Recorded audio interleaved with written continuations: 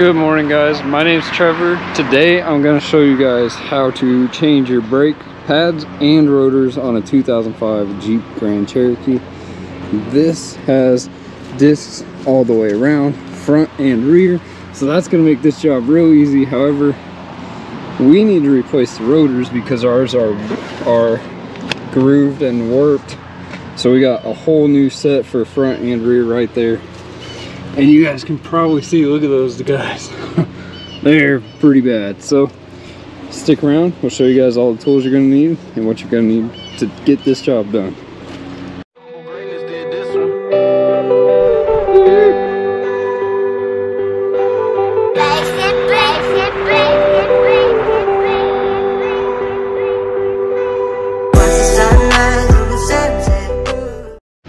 The first thing we're going to have to do is to break our lug nuts loose and remove our wheel. These are a 19mm on this Jeep, so just go ahead and loosen those and then remove the wheel, which I want you guys to see this. I've got the jack as a backup and a jack stand actually supporting the vehicle, so I'm not getting under this without jack stand. It's a big deal. All right, here we go. So now we got that off. Now what we're gonna do is remove this bolt and that bolt there, which happen to be a 14mm, fits on there real good, so we're gonna use that guy to break those loose. Now you guys may notice these are pretty dirty, so we could hit those with some PV Blaster and then make it a little bit easier. So I'm gonna grab that and hit them with that real quick and then start wrenching them off. All right, now we got some PV Blaster on there.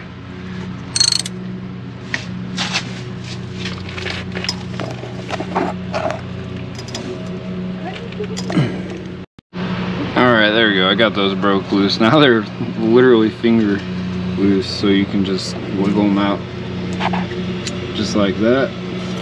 And that,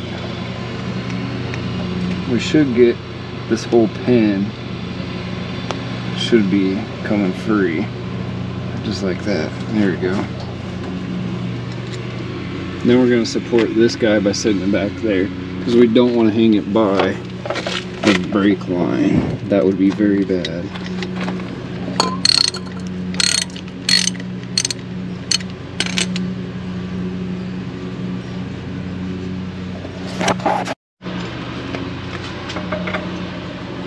Alright, so now we should be able to wiggle our caliper off. But before we do that, just in case you guys don't happen to have the brake caliper press, I want you to know that you can put a pry bar right in between your brake pad and the piston and push the piston back in.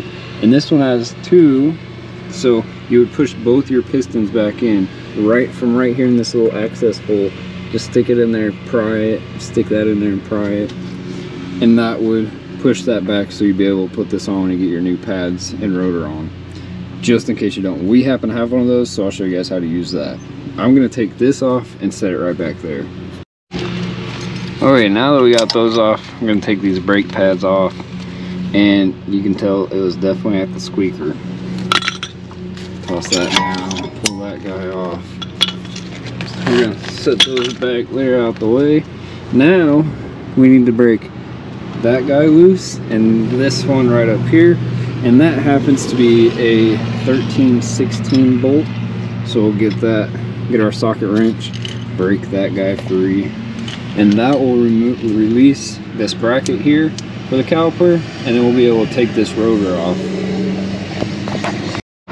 Alright, after a little bit of muscle, a lot, we now have the caliper bracket free. We're gonna go ahead and set that down. And now we should be able to just take this guy off. Sometimes you just gotta give it a little kick. Wiggle it back and forth. But if you don't have a rubber mallet, you can literally just take your foot and just kick it and it'll come off. Since we're replacing this, I don't mind if it gets damaged. Alright, so to remove it, you actually have to remove this O-ring which I've never seen. That's kind of weird. But look at that. Now it slides right off.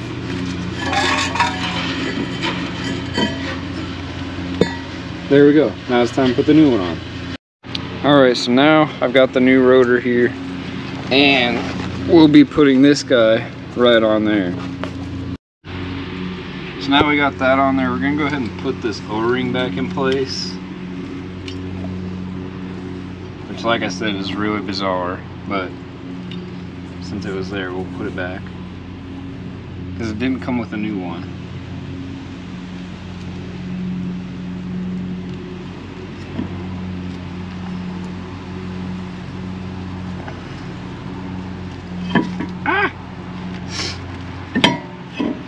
Go ahead and recording.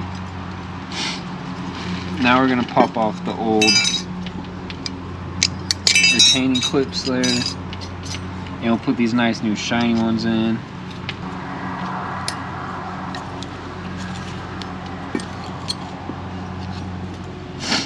Bam! Now we're ready to put the bracket back on right here.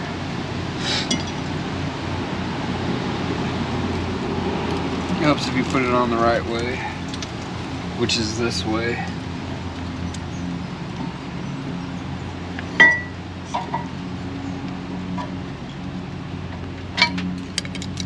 So I'm going to thread the bottom one in just a little bit so that it'll hold, and then thread the top one in. Alright, now that we got those tightened down with the wrench and the mallet hammer, it's time to grab the caliper. Excalibur. And our handy dandy brake caliper tool, which we'll just slide right on in there, just like that. And then we're going to just wrench these one way or the other.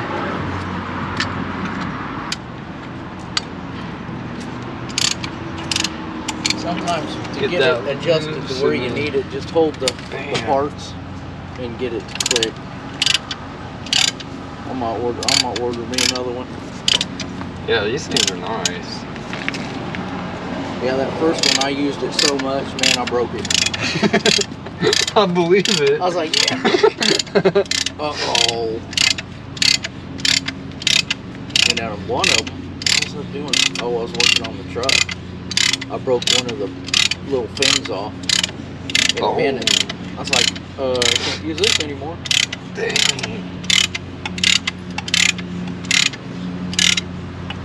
Any more questions, just come on in. There we go. Thank you. I'll probably be out here in a little bit.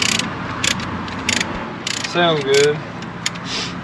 Hopefully this, once I record one side, I don't have to record all the rest of it. It's a YouTube hack. So there's an O-ring right there that goes around this and holds the rotor in. What? I'm sitting here, I'm pulling and hitting this thing, and I'm like, why isn't it coming off? On that oil filter cap is an O-ring to help hold it and seal it. I'm like, y'all had too much to drink when you made these parts. We were making them. Oh man. That's crazy. Yeah. Alright, so now we got the pads put in there. Now I'm going to slip the caliper back over. Just like that. Just like that. Da, da, da. Beep, beep, beep. Except this bottom one doesn't want to. This bottom pin doesn't want to cooperate with us. There we go. Now it's just going to be the top one that doesn't want to cooperate. Haha! You have to love her just right. Bam! Now we'll take these bolts and start putting them in hand tight. Alright, so with those guys tightened down too, we're now ready to put on the wheel and then finish up doing the rest of them, because we're doing all four. So that is going to be the same process for the other side, and it should be the same on the back. If not, I will double you will see some more right after this clip about doing the rear, if there's any difference. All right, so now we're on the rear, and the only difference so far is that the caliper bolts that hold the caliper on are a 13 millimeter. So they're just a little bit smaller than those 14s in the front. But let's go ahead and we'll get those loose and we'll put the pads and stuff on here. Alright, so to take off this caliper, now that we got those two bolts out, we're going to pry right there. Take this little cover off. That's going to give us access to the brake pad. And then we're going to lift up on these guys. We're just going to bend that guy as far forward as we can, because we don't need them. So this will just make it a little easier. There we go, just like that. Just like that, that'll do. That'll free up the brake pad. And then what we do is, this should be loose back there. And that should be good. But I'm going to stick a little pry bar in there. You're sitting on using a wrench here, just to get a little bit of a pull on this caliper and the brake pad. All that's going to do is create us just a little bit of space, which is all we really need. And then we should be able to push down on that. Watch the finger, because it'll pinch. Pull it back like so. Not drop it like that, but this, if you pry those up, makes this a whole lot easier. It will just slide right out, fall right out like ours did. And then on the back one, you actually need to just pull it, and then it's good. All right, now we got the caliper off, and again, another O-ring. So we'll go ahead and we'll put that back on after we get this rotor off, which I'm probably gonna have to give this a few good whacks like the front, because this one's pretty caked on there. The only difference back here is you don't have to take off this bracket, because this rotor will slide right out perfectly. Try and get out of the way of the sun, maybe.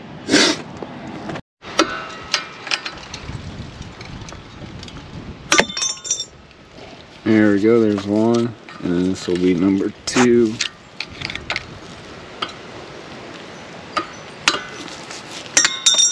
There we go.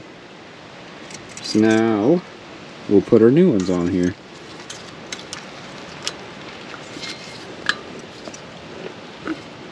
Man, I know I didn't get that one on the way, but the other one will go right down here. That's brand new too. And then we'll put our new pads into the caliper. I'll show you guys that, and we'll put it on here.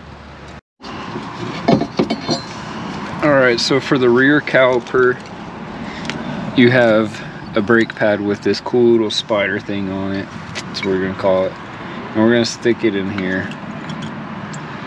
Just like so. These go inside the piston of the caliper. If you can squeeze them in. Oh, there. Ow. Whew. There. Okay. Now it's all the way in there. Now I gotta put the front one on, which involves this cool, weird little cover. So I'll grab that caliper, brake pad I mean, and there's little slots right here that these two things gotta go into. And again, we just gotta force it down in there. Ah, just like that. There we go. Now that's in, that's complete. But the last step is you have to take this cover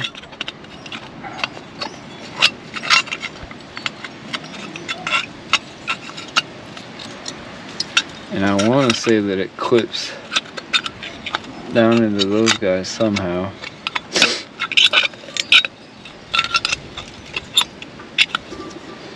There, just like that. Clips into there, and then we're gonna push it and snap it into place just like that. Now the caliper is ready to slip over the new rotor, which you gotta push that down. But first, we need to make sure that these little hooks down here, I'm pinching my fingers all over today on this thing. Make sure on both sides those are in. Which on the back, I'm not sure that it is. There. Whew. It just took a little bit of wiggling, but our bottom's in, our top is clipped in, this one is in, the bottom is in. Now it's just to put these bolts back in there, tighten them down, and then the rear is done. What's up guys, it's Trevor at the Arctic Vette YouTube channel. Before we roll this vlog, I want to let you guys know that you need to head over to the Arctic Vette website. So go over to arcticvette.com and you guys can pick yourself up one of these hoodies. You can save 15% on these hoodies if you use the promo code SPRING 2023. So on these ones, these are all new. We got the Faith Family Fun going down the right side, and over on the left side we got the YouTube, and then on the back we got that OG Arctic Vette. I don't think I have a logo of it. Let's check the car. This happens to be AV that started Arctic Vette. We just have the name Arctic Vette, and I can't really show you guys my back. So anyhow, you can get 15% off of the hoodies using Spring 2023.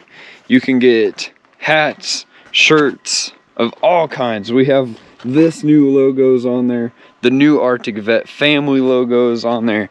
Guys, I'm super excited. Head over to arcticvette.com and begin shopping today. And again, use that promo code to get 15% off of hoodies. It's only good for hoodies, so get you one while you can, because it's not going to stay there forever. Now let's roll this vlog. Don't ever give up, God is here with you. Yeah, you are a child, nothing but love is true. Just got it fixed in view. Keep your eyes on the prize. That's life everlasting, only through Jesus Christ. He came to die.